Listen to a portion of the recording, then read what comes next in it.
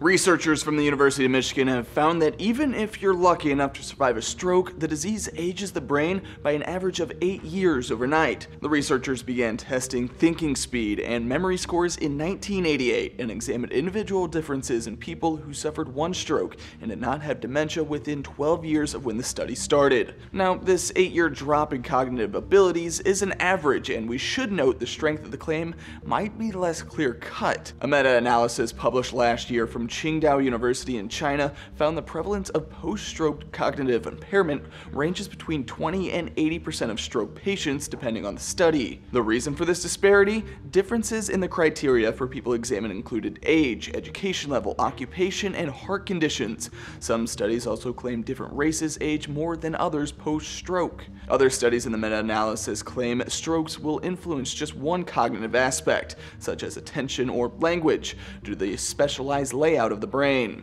All participants included in the University of Michigan study were older than 65, but the Centers for Disease Control and Prevention reports 34% of stroke patients are younger than that. Also, University of Michigan researchers did not find a significant difference in cognitive impairment between black and white subjects. More concrete answers among studies may be needed, especially since the CDC reports almost 800,000 Americans suffer a stroke annually. For Newsy, I'm Matt Moreno.